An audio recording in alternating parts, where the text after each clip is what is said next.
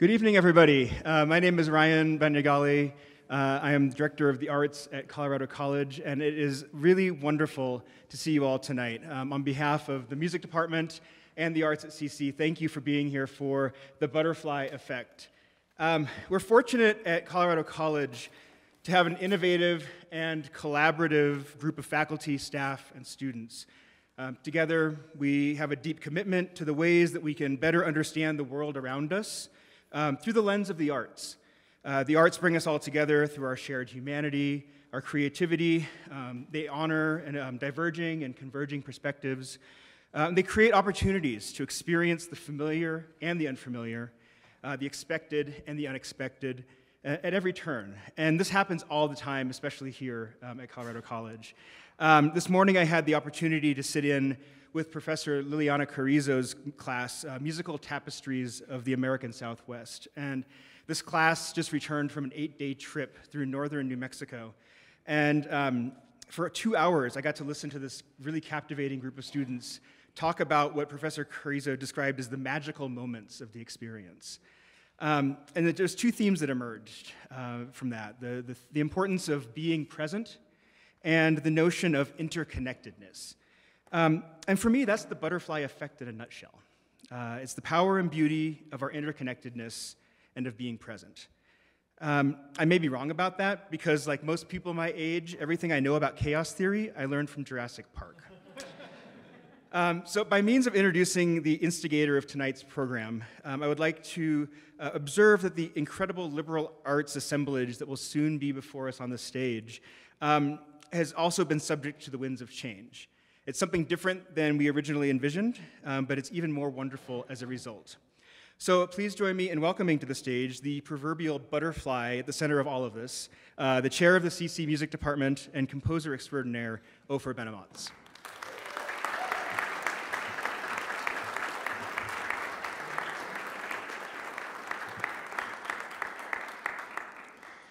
Thank you, Ryan, for your opening remarks, and many thanks to you and to the Office of Arts at Colorado College for supporting today's event, today's program. There are many other individuals that have made this evening possible and deserve a big thank you for their hard work. First, I would like to thank all of our presenters this evening. So we'll start with Surbhi, Bhutani, a senior double major in math and computer science, Professor Shane Burns from the physics department, Professor Jameel, Paulin from the art department. Thank you also to our special guest this evening, visual artist Karen Mosbacher, there behind the canvas.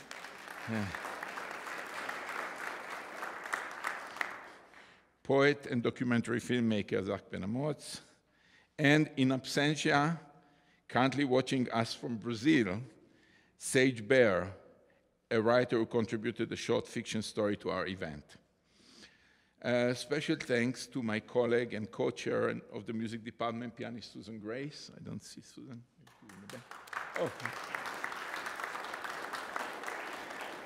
For practicing my recent piece, The Butterfly Effect, and she will be performing its American premiere later this evening.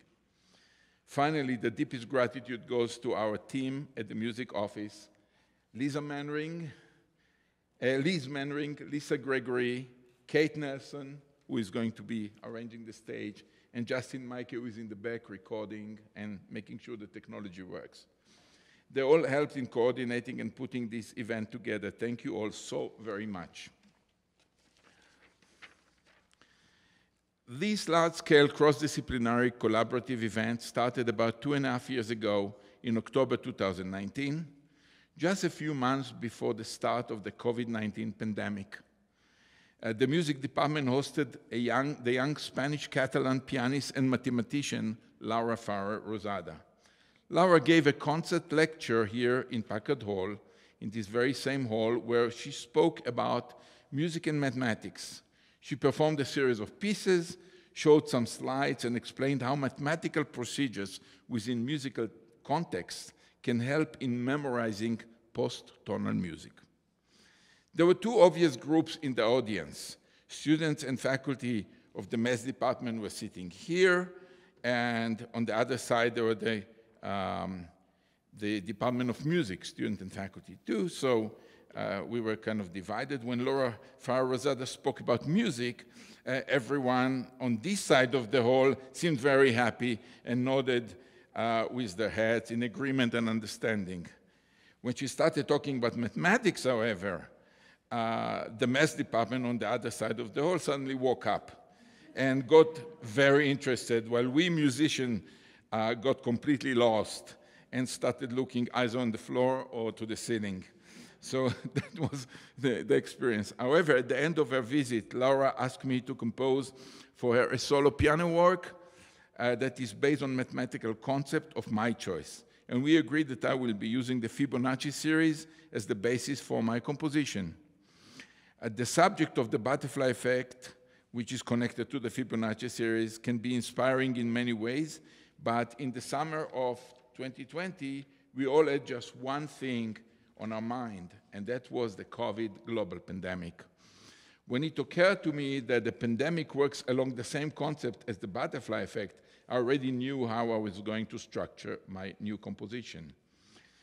In the summer of 2020, I completed the butterfly effect, and shortly thereafter, the work was published by my dear friend and publisher Phil Erklen and his CCC Music Publishing Company. Wait, Phil is here, yeah. The way from there to the collaborative event has been very short. In my quest to present the music in live performance, I asked colleagues to join me and present what they associate with the butterfly effect, either artistically or scientifically. The result of this exploration is what we are going to experience this evening. I would like to invite, here she's already on stage, Karen Mosbacher, the visual artist. My new friend, visual artist, Karen Mosbacher, will describe her part in the collaboration. Please, Karen.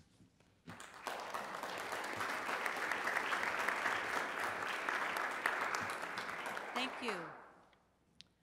Before I tell you what I'm about to do this evening, I want to recognize my team members. They helped me create this wonderful rendition of the golden spiral on the back of the panel on which I will paint. There's a photo in the front of your program, should you not be able to see that very well at your angle. Many thanks to Cass Mullane, if you'll raise your hand, and Albie Johnson for the last 5 months of working out this prototype. It was a lot of fun and a lot of sweat. So what does it mean for me to say I paint music? I have a form of synesthesia called chromesthesia, which means I see sound in color and shape and texture. I also have another form called tactile auditory synesthesia, which means I viscerally feel music. Tonight, I will paint my sense of the golden spiral, the Fibonacci sequence, and the butterfly effect, and chaos theory from the stimuli of all the presentations, the story, the poetry, and most certainly the beautiful music. And now, please let me introduce Surbhi Bhutani, a math and computer science double major presenting the butterfly effect in recursive sequences.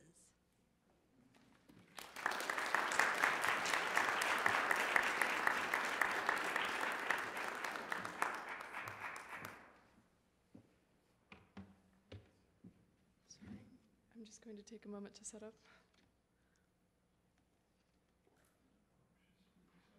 Thank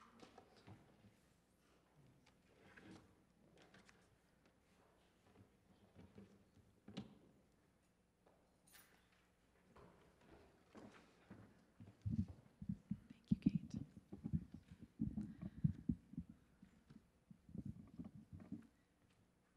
Good evening. Good evening, everyone. Thank you for coming. And thank you to Ofer for allowing me to speak on this beautiful, beautiful piece. So I'll be discussing some of the math that inspired this composition, starting with the Fibonacci sequence. So what is the Fibonacci sequence? Every number is the sum of the previous two numbers. Let's go through an example. So here are the first 5 Fibonacci numbers. Do we see a pattern? We're going 0 plus 1 equals 1, 1 plus 1 equals 2, 1 plus 2 equals 3, and 2 plus 3 equals 5. Does anyone want to tell me the next one? Beautiful. And the next one? One more? Great job. So while the Fibonacci sequence is unique, there are many other sequences that share its properties. This is because the Fibonacci sequence is recursive. Recursion is a fairly simple rule. It's just the repeated application of a rule, definition, or procedure, just like our addition operation with the Fibonacci sequence. On the right, you'll see Carrie Mitchell's work, where she draws from geometry, fractals, and numerical analysis to create these recursive images. Really pretty, right? Note that while they look and were created in similar ways, each of them started at a different point, hence creating different works of art. This is where the butterfly effect comes in. It explains why all 3 of those look so different despite using the same procedure. The starting point impacts the result. That's what the butterfly effect is. So, for example, both the fern, here up on the top left, and the pine cone demonstrate the Fibonacci sequence. And yet, they're as different as they come from different seeds. Ofer's piece embodies these phenomena as the Fibonacci sequence represents order and the butterfly effect represents chaos. Now I'd like to introduce Zach Ben-Amots for a poetic interpretation of the butterfly effect.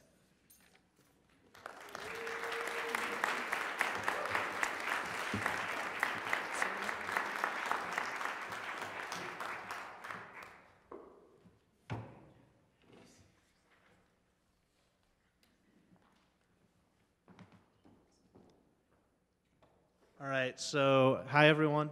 Up there you see something that's in your program as well. I want to give a little context for this. I'll be reading a poem, and the idea for the poem actually, it's a family affair. It originated with my dad had the idea for writing this poem, but my brother, I'd been thinking about the butterfly effect and thinking about chaos theory and thinking about a lot of the ideas that Surbhi just talked about. And I was struggling to understand it, and I wasn't sure if I could explain it to myself. Without going too much into it, I was spending like a few days dedicated to thinking about the butterfly effect. And like late at night, like in the middle of the night, I was like, I'm just gonna write it down as an essay and see if I can write down my thoughts on the butterfly effect, which is what you see. Now, I am not a mathematician or a physicist, so this is not what it is. It's my understanding basically from Wikipedia. But I wrote this essay, and I think I have it on good authority that it's at least informative, and that you might enjoy it.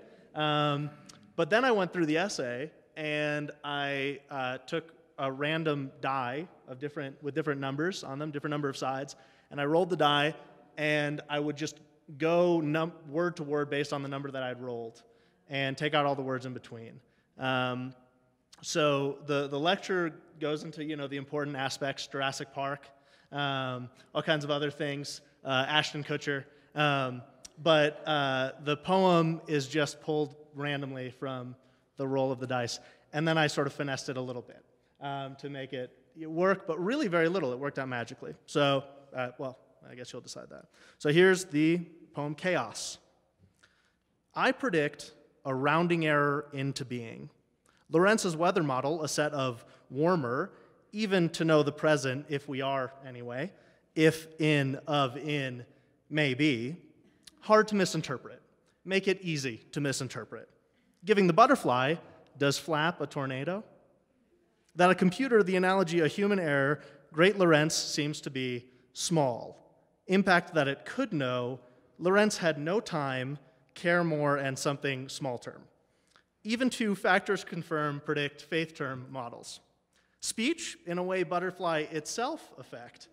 One error, the though humble, it's been any study forever. The Ashton Kutcher reference culture. They be and deal in, sure, why not? Time travel fiction has any change equals chaos. Turn, reframe predictions. Facts that are accelerating, shooting time for global economics. I to basics. Chaos concept, hence Lorenz's factors, fractional dimensionalities, are tiny individual roots, the larger pattern of I to basics. That chaos measures forward, backward. That chaos as time, it worked. Decrease points. The past is the end. Chaos would be linear. I to basics. We too buy it. The events, Chernobyl not by off half a million years, to set my alarm, to cause and effect. Our no will only precise we. Our information, example people. Out or seemingly in, we cannot weather. But worked a local newsroom, pretty whatever, the 7-day report is as accurate as we need it to be. Too far into, I'm myself, that's Jurassic Park, he's the butterfly, but I also could have predicted that.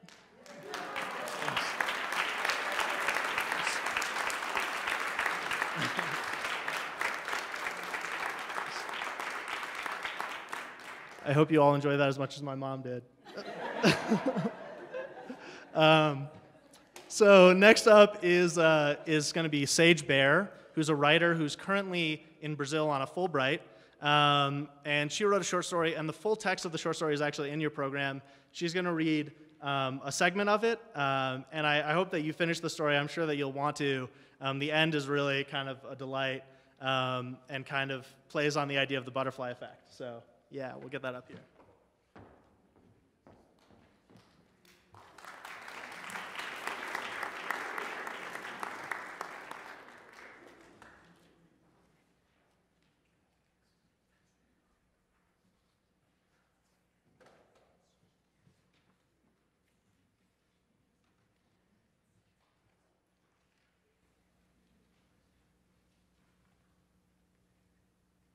I'm Sage Behr. I so wish I could be with you tonight, but I'm sending this in from the big...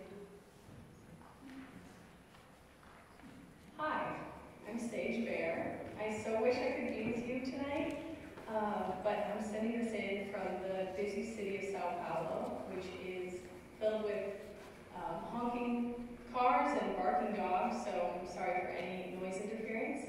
I'm going to be reading an excerpt from my story, La Baldosa Floja.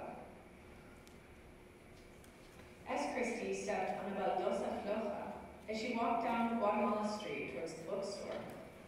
She had just learned the phrase, baldosa floja, from the guidebook she had purchased upon arriving to Ezeiza Airport. It meant loose tile. The vocabulary came paired with the warning. The loose tiles that paved the Buenos Aires sidewalks burped dirty water on the legs of unscrupulous pedestrians who didn't understand the intricate particularities of walking in this city. As Christie swiveled her leg to see brown liquid dripping down her calf onto the clean white socks that poked out of her combat boots.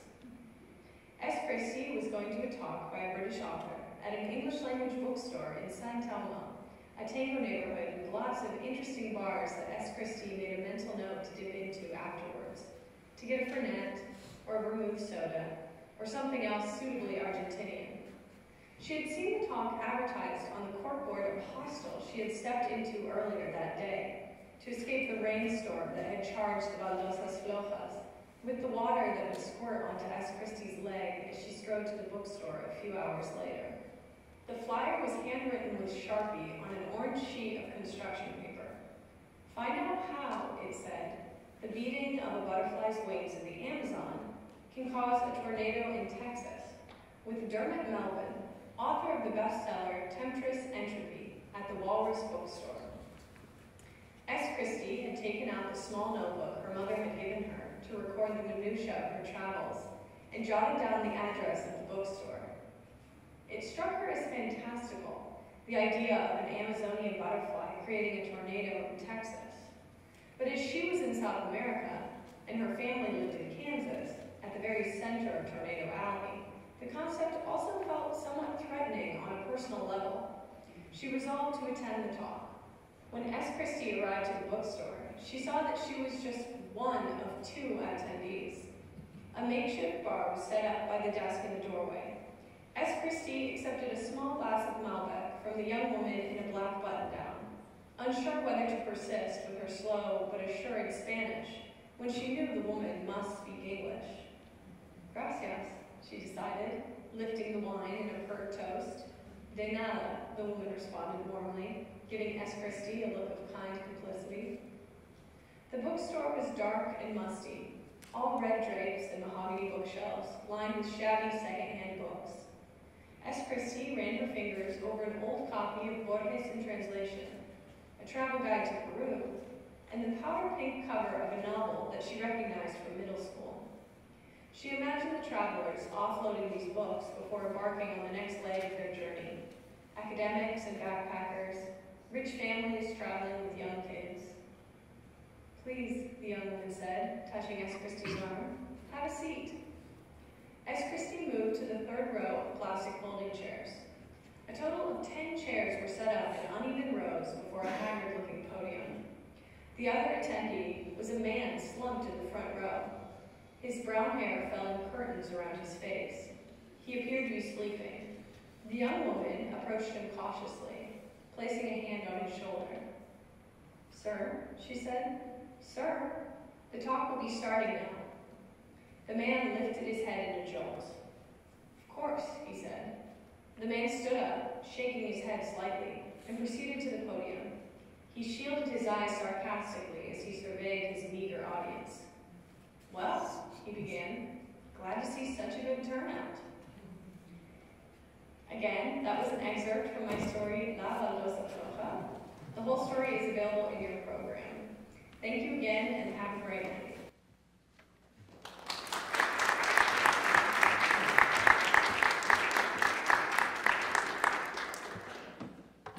Definitely finish it. It's a really exciting story, and the action starts like right there, and it's a super funny ending. So thanks to Sage from Brazil. Next up, we have Dr. Shane Burns, Nobel Prize winner and professor of physics here at Colorado College, to explain what this really is.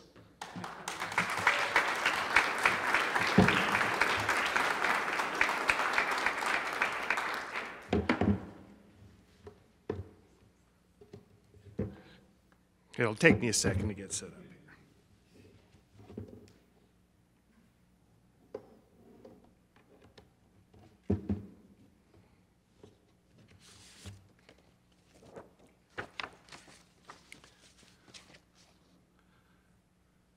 So let me start this very interesting presentation. There it is. There's the beginning. That's just so you don't get distracted by the nice graphics later on. Well, I'm absolutely delighted to be here. Thank you for inviting me over. It's wonderful to be here. It isn't often that I get to explore kind of a really beautiful concept in physics, like the butterfly effect, with physicists, mathematicians, artists, musicians.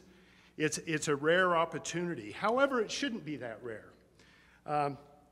It's the very exploration of those kind of natural phenomena that end up inspiring us. It ends up inspiring both scientists and artists. So I always love this quote from Einstein. The most beautiful thing we can experience is the mysterious. Is the source of all true art and science. And this coming together of several different disciplines, I think, is really inspiring. So it's wonderful. We need to do this more often. So what is the butterfly effect? Well, I'm going to tell you the story of Lawrence. He was the one that sort of coined the term, although in kind of a funny way if you really read the history, but most people credit him with the concept of the butterfly effect. He was a mathematician and meteorologist in the 1970s. And the 1970s were an exciting time because he was working with computers and realized that he could use computers to solve very complicated physics problems, one of them being the weather. He was interested in predicting whether, for example, in 2 months we could have a tornado in the middle of Oklahoma City at a particular time on a particular day. That would be valuable information. That was the goal. You could evacuate Oklahoma City, take precautions, and maybe save a lot of lives. He was starting pretty modestly. He came up with a very basic set of equations that described pressures and wind speeds and temperatures in the atmosphere. And he thought, starting with the initial conditions and just using the fundamental laws of physics, he should be able to predict exactly what was going to happen. Now, you may say that's a little arrogant, right? That's a big project. He was starting out modestly, but he thought he could probably do it in the end. Why did he think he could do it? Well, I'm going to bore you with a little demonstration here. So this is a simple pendulum. If you've ever taken a physics course, you've seen this probably more than you want to. So it's just a weight on the end of a string in this case.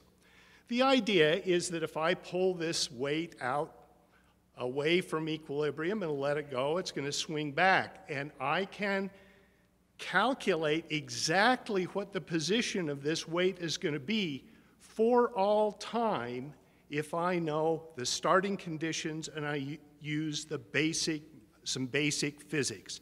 Physics as old as Isaac Newton. Isaac Newton was the one that came up with these fundamental laws, and the laws that govern the weather are very much just Newton's laws. It's a more sophisticated set of Newton's laws. It's a big set of coupled differential equations. Sounds fancy, but fundamentally, the mathematics exists to solve those equations. The problem is those equations can't be solved by sitting down with a piece of paper and a pencil, the way you can solve the simple pendulum problem. You have to use a computer because you have to do the calculation numerically. So he coded up the physics, entered it into a program in this computer, and ran the program. And he was astonished because every time he ran this program with the same starting conditions, he got a drastically different result. Some days he got a nice day in Oklahoma City, some days he got a tornado without changing any of the physics, and he thought without changing any of the initial conditions. For example, if I change the initial conditions on this just a little bit, say I raise it here instead of here, what does it do? Well, it hit my belly, but what does it do? It swings back and forth in the same way. And it may change the result just a little bit, but not a lot. That's not what he was seeing. He was seeing drastically different changes. He finally traced the problem to the fact that his computer was inadvertently rounding the initial condition. And when it rounded the initial condition, sometimes it rounded it one way, sometimes it rounded it the other way. This is only, and the rounding error was only a fraction of a percent, but he got drastically different behavior. And so he started to explore the mathematics behind this. It turned out there had been other scientists, a mathematician, physicist by the name of Poincaré, that explored this at the turn of the previous century, and had discovered this extreme sensitivity to initial conditions. And Lorentz was absolutely startled by that. So I want to try to describe exactly how even simple systems can exhibit this extreme sensitivity to initial conditions. Keep in mind, this is all completely deterministic. So to a physicist, even though we talk about chaos, we don't mean it in the sense that many people think of chaos. We think of chaos as just being random, anything can happen. Well, chaos is, to a physicist, is completely deterministic. but there's this exquisite dependence on the starting point. So I have a little animation I'd like to show you. This is just another pendulum. It's much like my original pendulum. It's a little bit different, though, in that it has two masses. I wish this, so let me try to point this out. So this is the pivot point right here. These two red dots represent masses, and rather than just having a string on the pendulum, I have a solid rod between these masses. Now, if I took this double pendulum and did the same experiment up here and showed you, say I had another mass here, and I raised it just a little bit and let it go, it would behave much like this did. However, if I put the starting condition up here, I raise this mass way above its pivot point and let it go, I end up being in a range where the initial conditions produce chaos. And so this will illustrate that, and it will illustrate it because really this is three superimposed pendulums. I'm going to run them all at the same time. You can't see that they're different because the initial conditions are so slightly different that you can't see it on this scale. Okay? Very, very, very small changes in initial conditions. So let's go ahead and run the simulation. Whoops. What happened? Okay, let's go. Okay, they kind of go along together for a while, but then pretty soon, while one mass is over here and one mass is over here, and they all started out from basically the same point. Basically, but not identically, okay? So here's your tornado in Oklahoma. Here is a nice sunny day in Oklahoma. It's exquisitely sensitive to those initial conditions.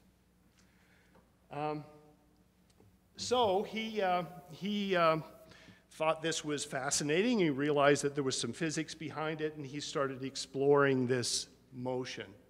I'll just leave it running. You can continue to watch it. It's kind of fun to watch. Small changes have a tremendous effect.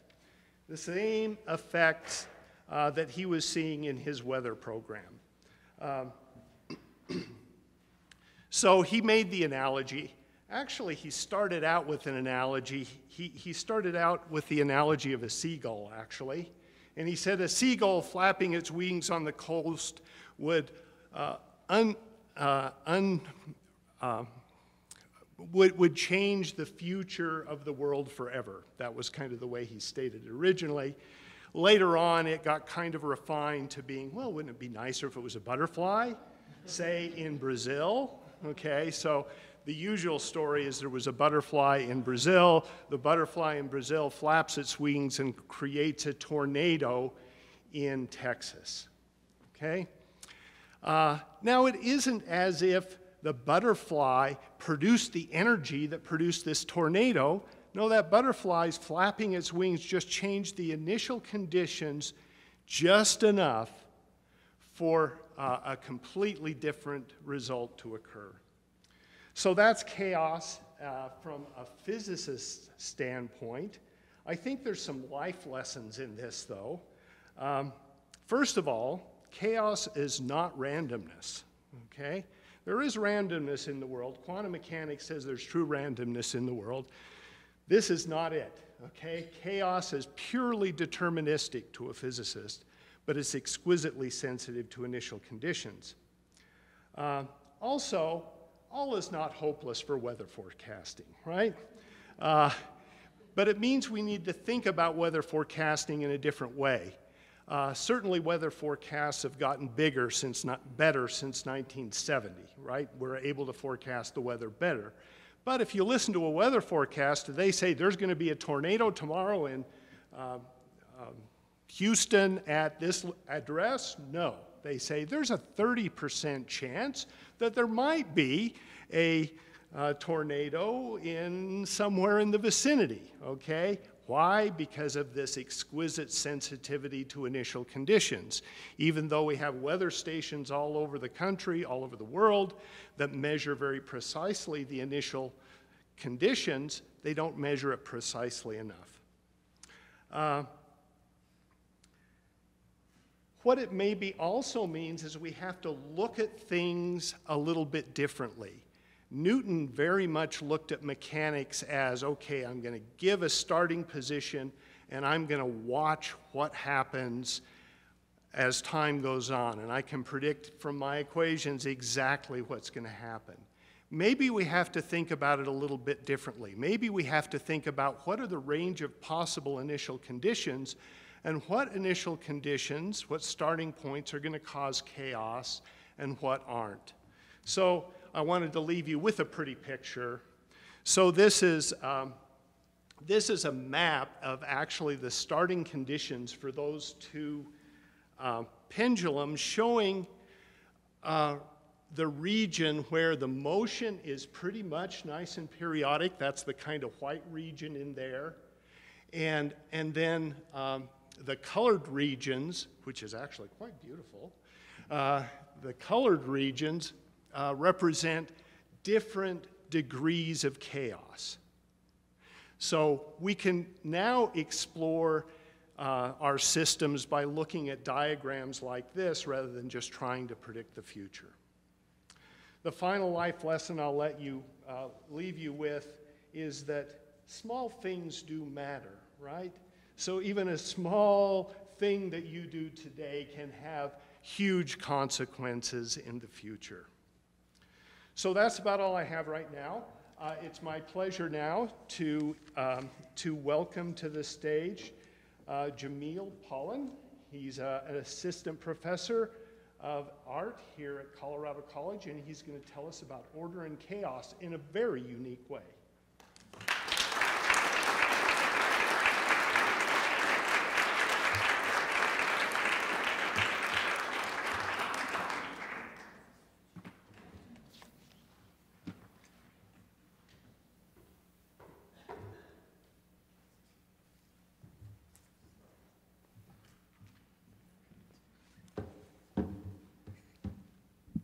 Thank you, Dr. Burns, for that wonderful introduction and for that presentation on the physics behind the butterfly effect.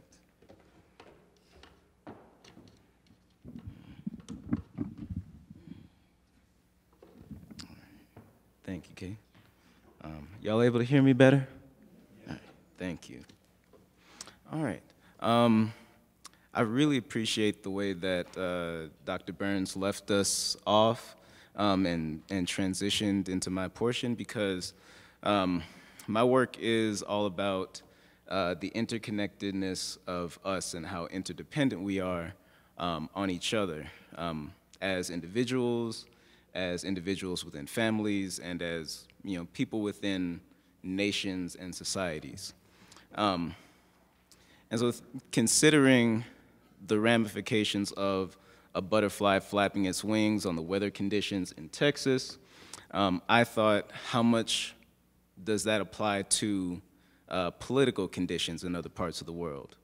Say, a war in the Ukraine, a refugee crisis in Haiti, a refugee crisis at the border of the US, protests happening in Minnesota. So this virtual reality scene is an immersive experience that explores the political and the social relationship between order and chaos. Each of these scenes, to me, connotes some sense of trying to impose order and instead engendering chaos, or looking at something and describing it as chaotic, when there could be very rational, ordered, measured political actions occurring. This is also a collaborative work. In keeping with the idea of interdependence and interconnectedness, this is essentially a lightly altered canvas, but essentially a blank canvas. and really requires the interaction of you all as the audience and viewers to complete this work. So in your program on the back page, there's a QR code and a link. So if you would like to join this space and contribute to this space, your input is valuable. If you scroll down to this cube icon that says place, you can select a pen tool and draw within this scene. I'm not sure if you can see that. There you go.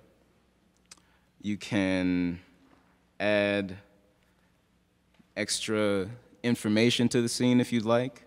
So you can pick several different items and construct the scene to your liking. You can also place GIFs, take pictures, change your avatar or your digital body. So I'd invite everyone to, everyone who feels comfortable and led to contribute to the work.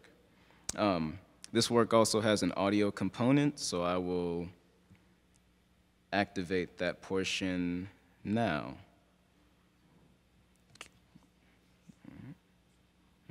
Remove the pen tool.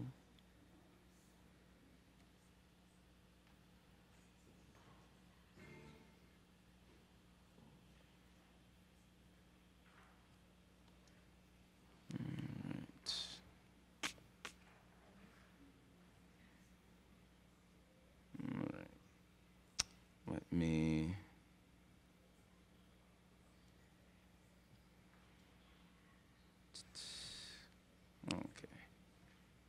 excuse me while I troubleshoot this scene. Ooh. All right, I may have to reload this scene to make this link work.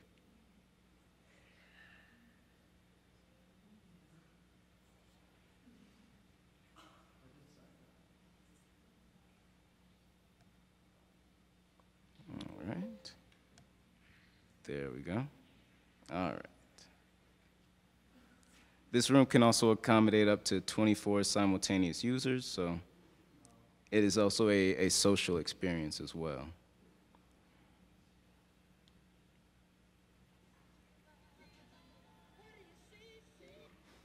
Ooh. Sorry. So, there we go. All right. Yeah. Oh, there we go. All right, thank you.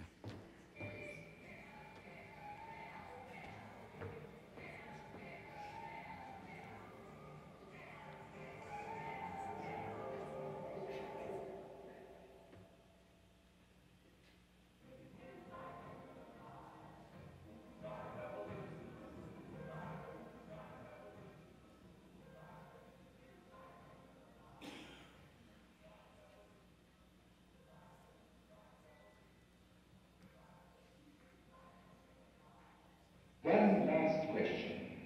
Suppose, Lord Russell, this film were to be looked at by our descendants, like a Dead Sea Scroll in 1,000 years' time. What would you think it's worth telling that generation about the life you've lived and the lessons you've learned from it? I should like to say two things. One intellectual and one moral. The intellectual thing I should want to say to them is this. When you are studying any matter or considering any philosophy, ask yourself only what are facts and what is the truth that the facts bear. Never let yourself be diverted either by what you wish to believe or by what you think would have beneficent social effects if it were believed. But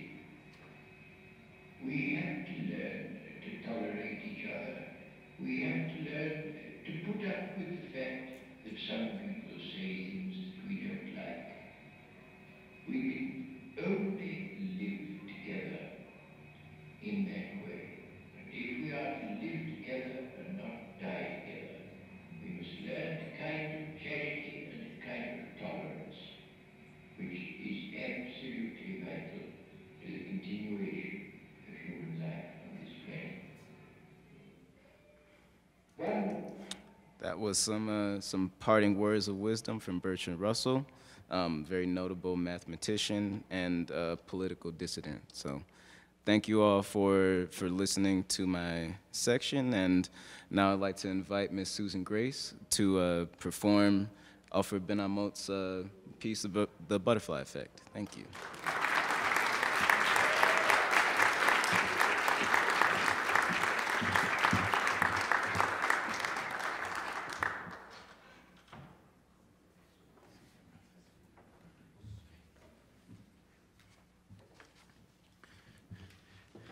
Hi again.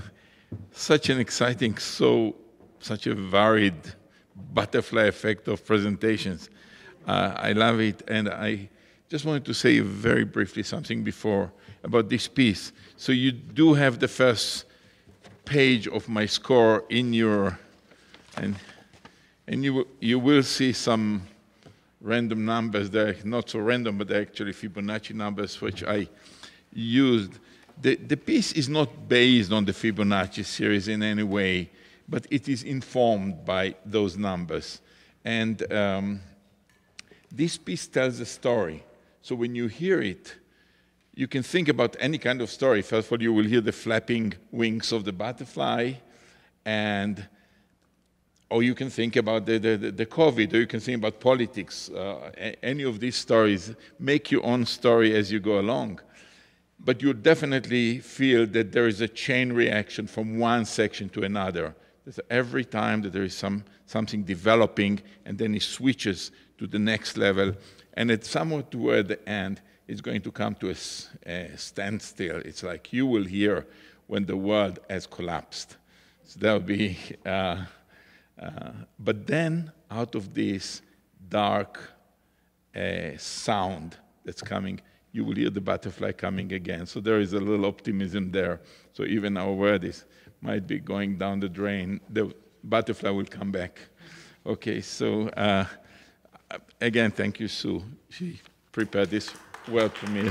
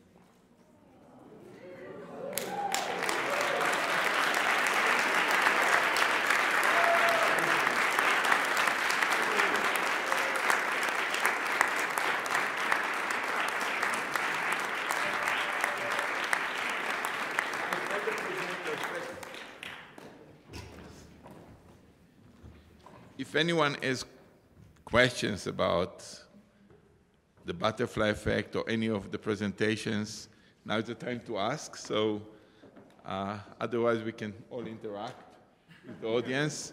So thank you so much for coming, and thank you, Sue, for an amazing performance. And the painting that was done live on stage, Karen, bravo to you.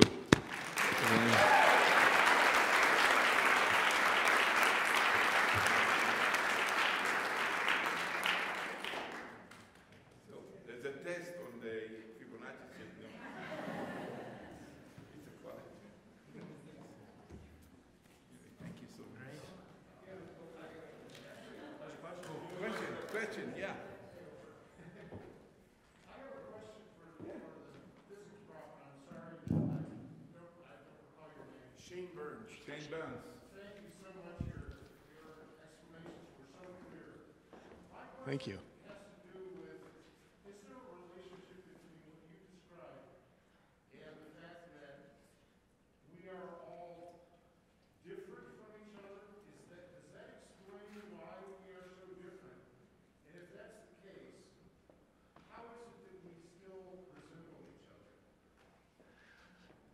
Boy, good question. I'm not sure a physics professor has a good answer for that. But yeah, I think that variations, very small changes in the starting point can have dramatically different effects. Yeah, so I suppose that explains part of why we're different, why part of maybe why identical twins are, you know, they can tell each other apart, and their parents usually can as well. You know, there's enough differences, even though they started essentially the same. So I suppose.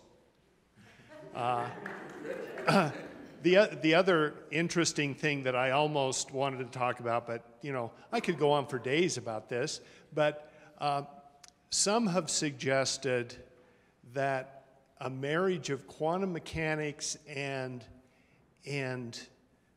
chaos theory could help explain why we have free will. Because Newton's laws are completely deterministic, right? If you believe Newton, we have no choice in our lives. You know, it was all set at the beginning with the initial conditions. But that fine sensitivity means to initial conditions means if there's just a very small change at maybe a quantum level, that could change drastically the outcome. So that's a wonderful thing to explore, and there have been a number of physicists that have kind of explored it, and philosophers that have explored those ideas. But thanks, that's a great question. Yeah, great. Oh, you have a question for Susan. Yeah, Susan, a question. First of all, that was an incredible performance. Thank you very much.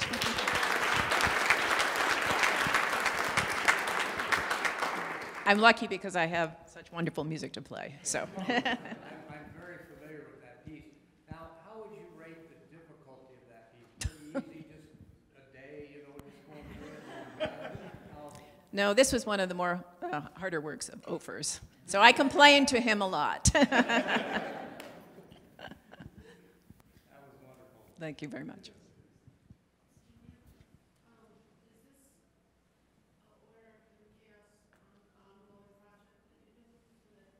That's for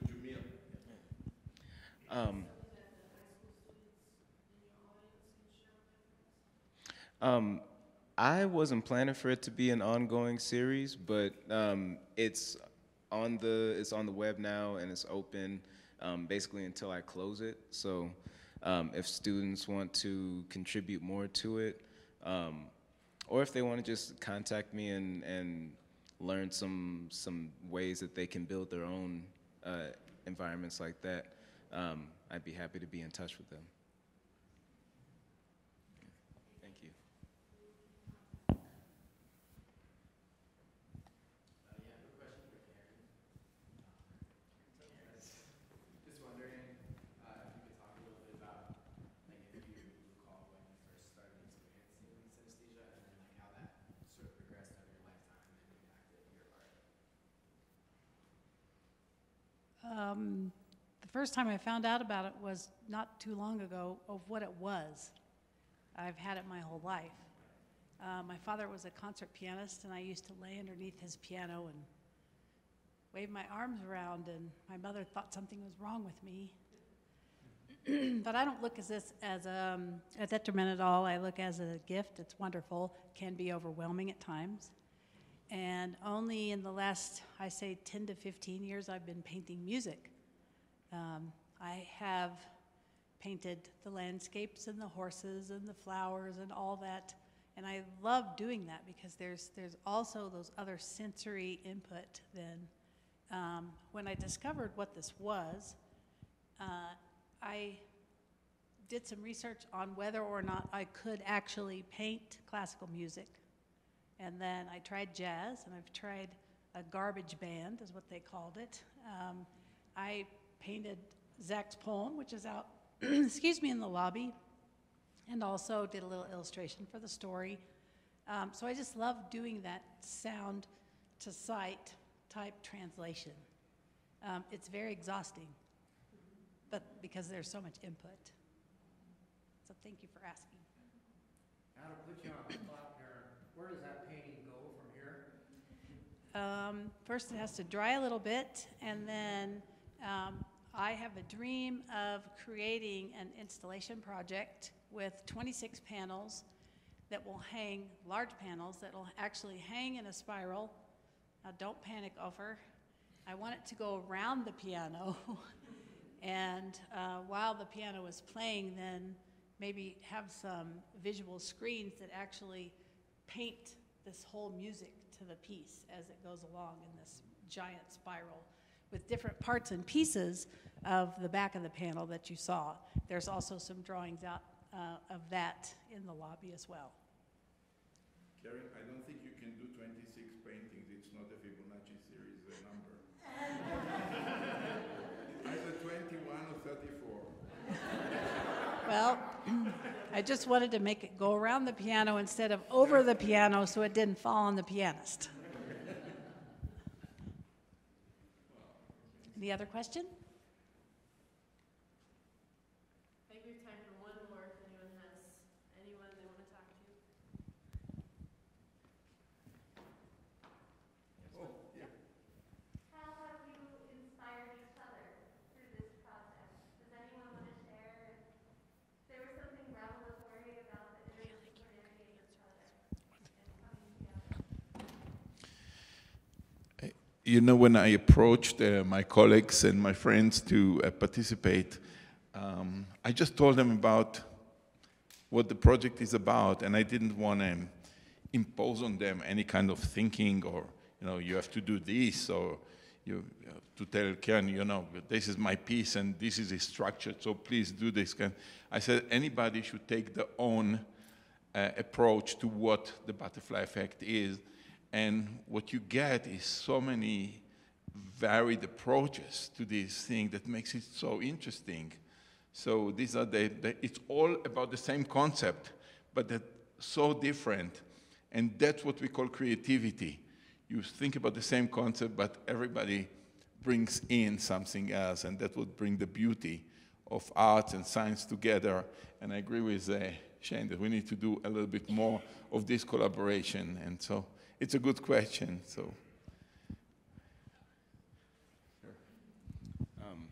to put my own spin on that answer, knowing that I was going to be a part of a group that included Dr. Burns and Surbhi made me want to put mathematics into the scene as much as possible.